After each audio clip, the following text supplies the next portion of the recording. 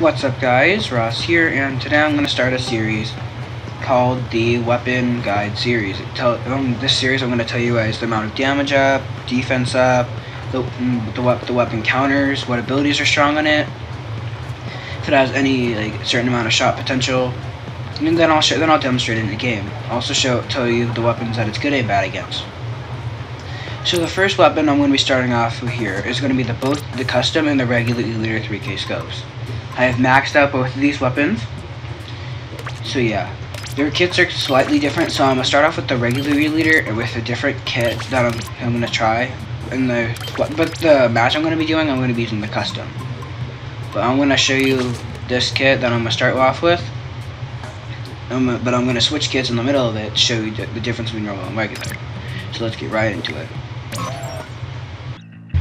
Here we are in the testing area, and now the first thing I want to mention though is the regular E-liter benefits from 1 main and 1 sub of damage up because it allows you to basically be very fluent with your burst bombs. And speaking of burst bombs, it's going to be the thing you're probably going to want to use most. So the first ability recommendation besides damage up I'm going to be recommending would be Ink Saver Sub.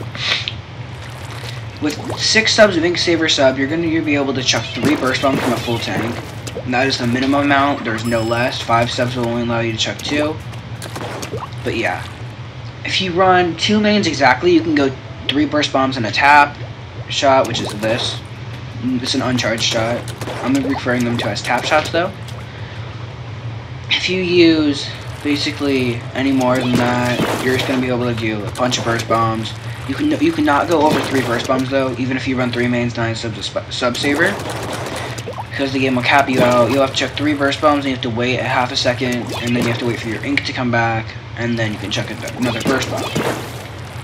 With E-liter, you want to kind of combo into your burst bombs if someone gets close to you, and I say that because you don't want to be an aggressive weapon. This is a very defensive weapon that has a max range of 100. The biggest range value in the game. I can't hit someone from here, but you see how close I get? Right there. Look where I am. Right before this line. Yeah, E-liter has a lot of range. This is the scope. The regular E-liter though has 97 range. The difference between the scope and the non-scope is that you trade off 3% of your mobility when fully charged for 3% more range. And I think that's much better because the mobility you don't really need unless you're a bamboo or a squiffer. But yeah, your tap shot with no damage up, your tap shot will do 40 damage. And you have to be 3 taps up close to kill someone.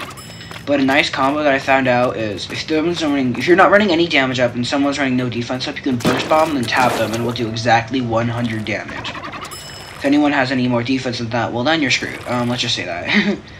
But now, I need to mention something that's very, very, very important. You have a swim speed nerf. If you're playing one of 3 weapons, the E-liter, both E-liter, even the unscope, so both E-liter, custom and regular, dynamo, any 3 of the dynamo, and either 2 of the hydra splatlings, you will be nerfed to 1 main and 1 sub of swim speed up. This will be mitigated by you running a main and 1 sub of swim speed up. You do not need to run it, but the most fluent, in my opinion, we should be running 1 main, just on the safe side, on the custom variant at least.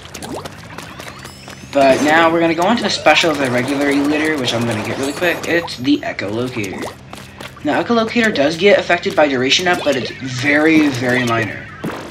So I would not recommend you using it. I'd rather you spend the ability slots on damage up or even ink recovery up, in my opinion, so you can be more fluent with your shots. Now, echolocator allows you to see everyone on the enemy team that is alive, keyword alive, well, for about 9 seconds, unless you have, of course, duration up, but it's not going to help that much, like I said. Once the 9 seconds are up, their location will go away, or if you get a kill on them, or anyone kills them, their location will automatically go away.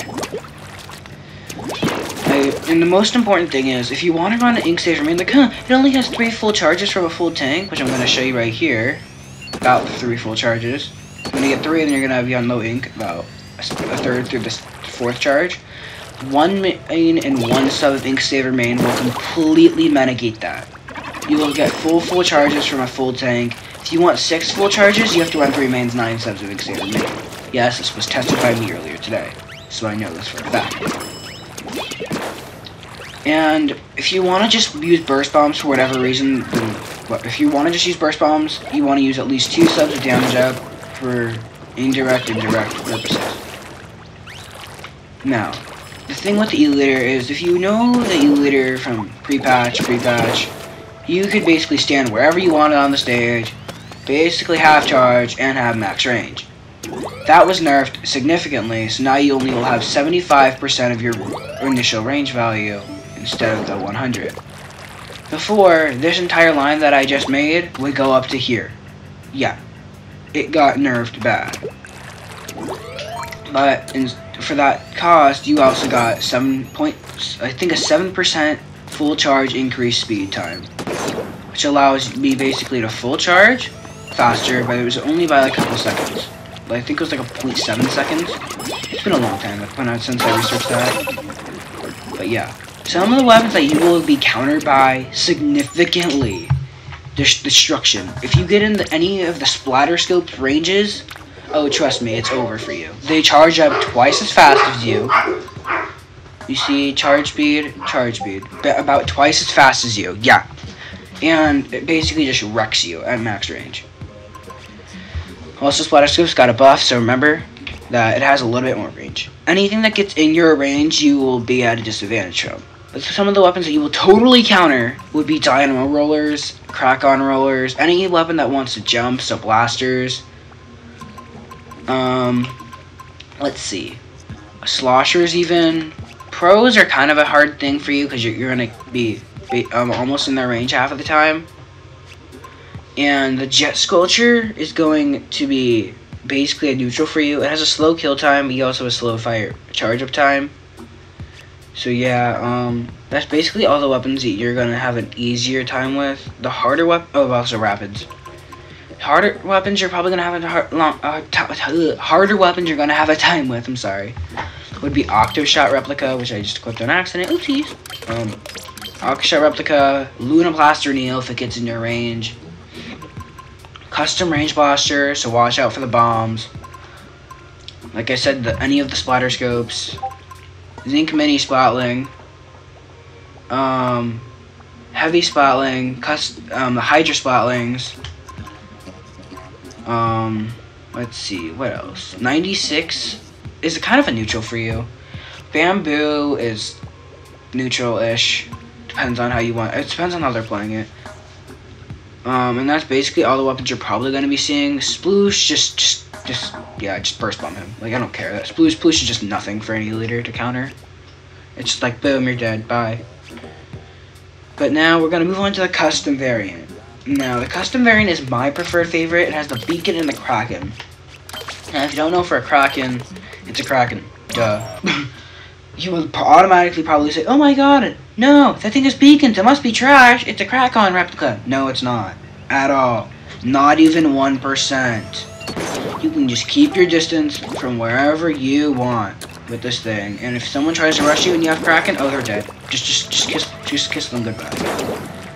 If you wanna, you also try a technique, which I try to do. So when I want to jump out after I use my Kraken, and if I'm getting chased, I put a beacon down and then I jump. So most of the time I hope they hit the beacon instead of me, because it's beacon.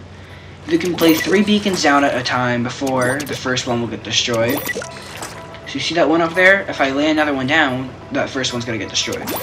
And then this one will count as the first one, second, third. So you always want to be aware that if you can only have up to 3 beacons down at once.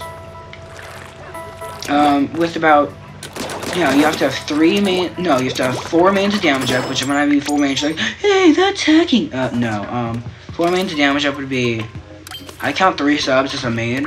Like 4 mains of damage would be something like this. I go into the testing range, and that's when you can have a 2-tap, which is kind of nice, but not really good. 2-tap, this is me not charging. That does 50.2, another tap does 100.4. This will be mitigated by 1 main of defense up.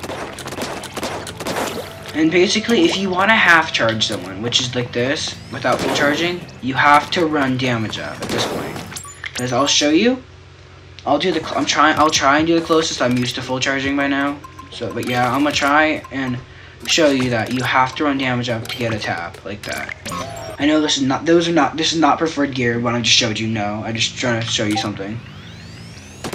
Like that. It will do anything below 100 damage unless the enemy has taken damage. That's why people run at least 3 subs of damage up, which is the minimum amount in my opinion for an E-liter. Now that I went over all that, I'm gonna go and show you some of the stages E-liter is good on. And bad on, of course. Alright, so here we are in the PV. I'm gonna show you guys, we're not gonna play a game here, we're gonna play a game in solo queue. But these are some of the maps that E-liter is good and bad on. Ridge Underpass, E-liter is trash on. It gets mitigated by all the trees, and it's really hard for anyone to. But it's hard for the E-liter player to get in, unless you get to the enemy hill or their enemy's alley. Walleye Warehouse is such a strong map for E-liter if you can just camp on the left or right boxes, preferably the left box, or on the grading. That's where you see most E-liter start off on. Now, Walleye Warehouse also is very open. And I forgot to also mention, E-liter is a very good weapon for any open maps.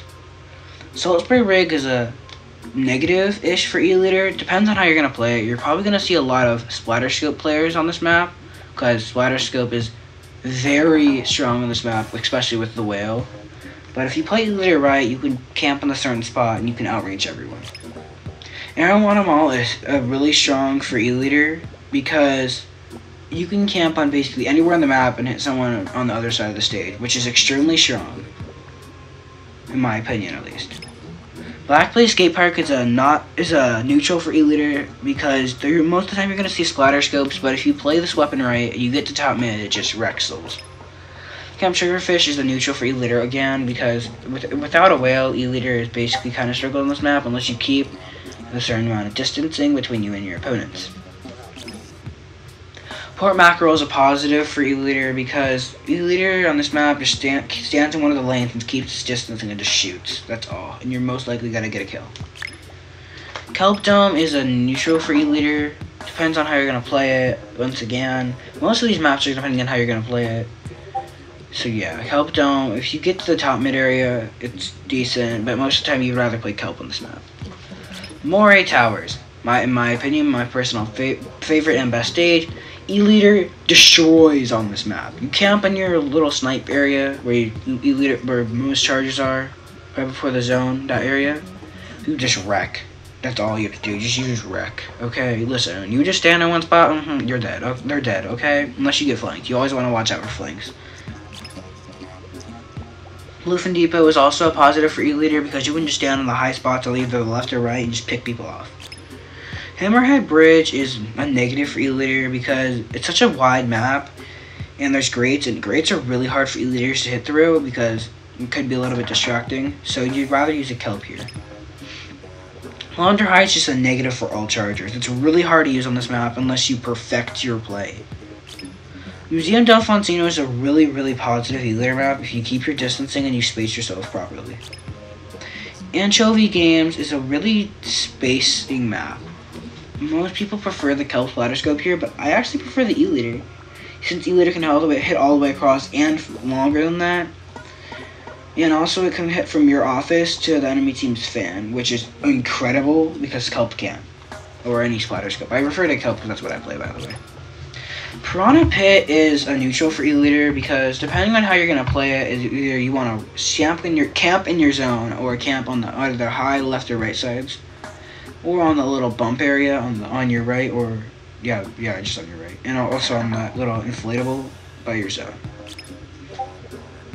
Mahi Resort is a positive for E-liter because you're gonna be basically above everyone, and it's super open on this map, which helps you a lot.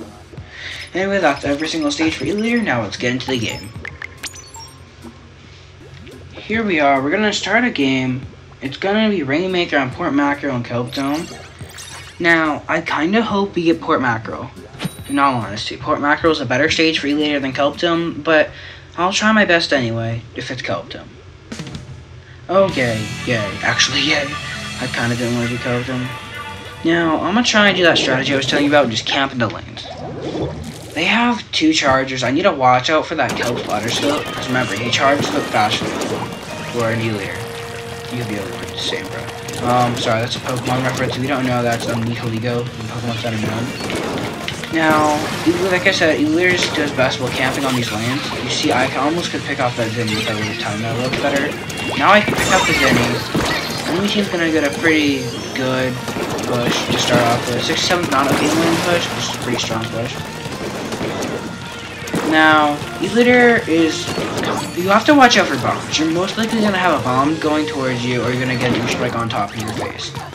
Now, even if I have Kraken here, I'm gonna grab the Rainmaker. Because my teammate says, come on, and it looks like we have a good lead. Because Zeke Mini Spotling had Bubble.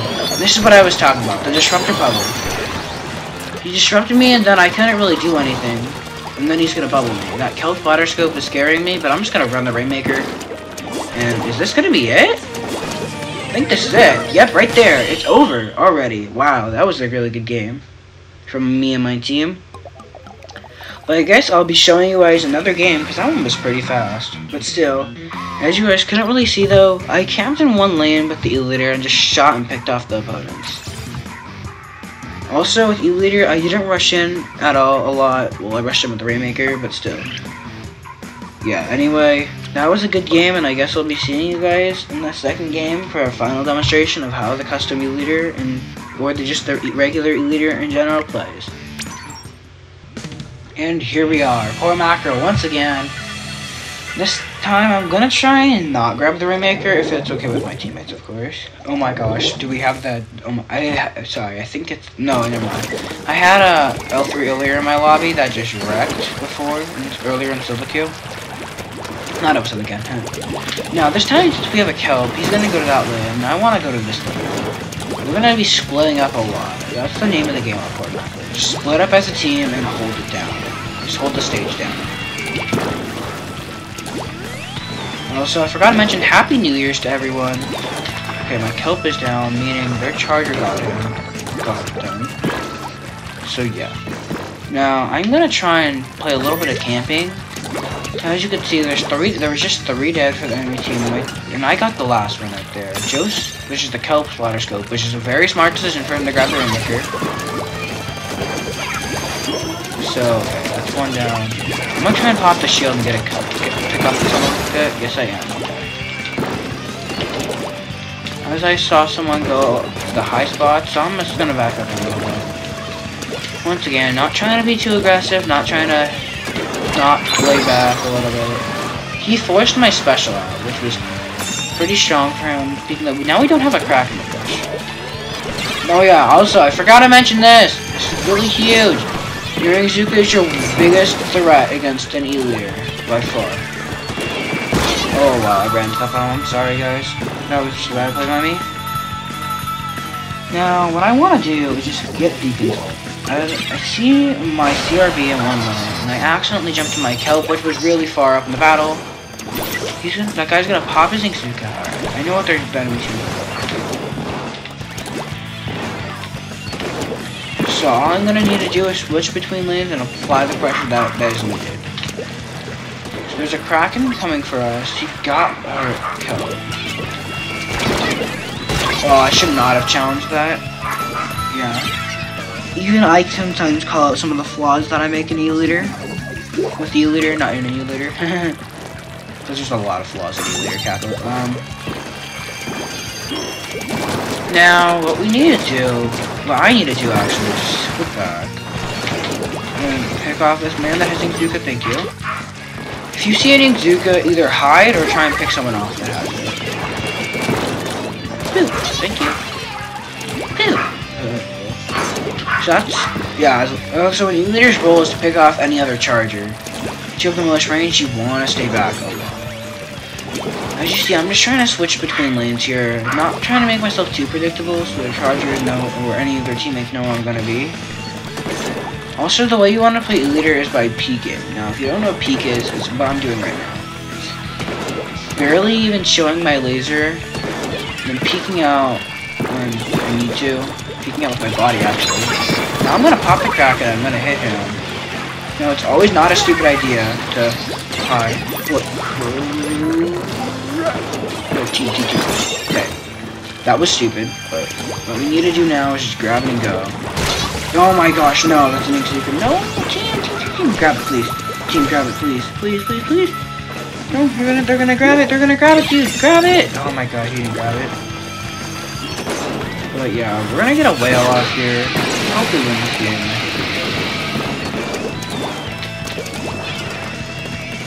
Literally, you don't want to be.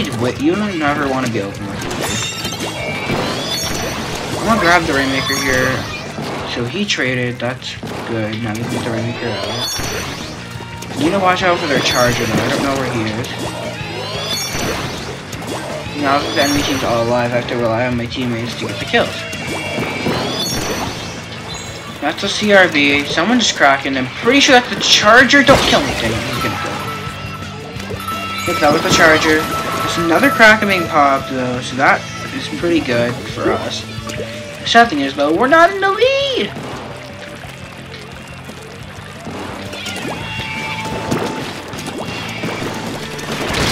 Oh, I got flanked again by this glitch. I should have actually focused more on him.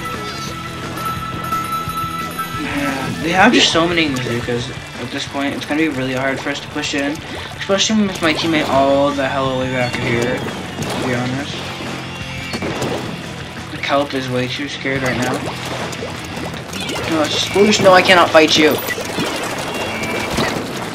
Help me, dude. Bruh, no.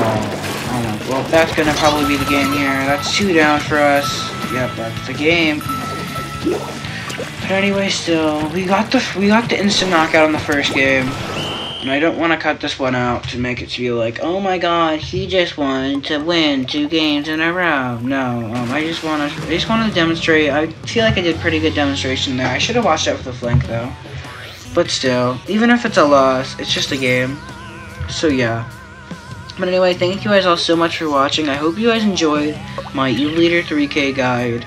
Please leave a like, comment. Please leave a like and comment down below on any improvements I should basically make to my guide series. But yeah, thank you guys all so much for watching once again. I'll see you guys soon.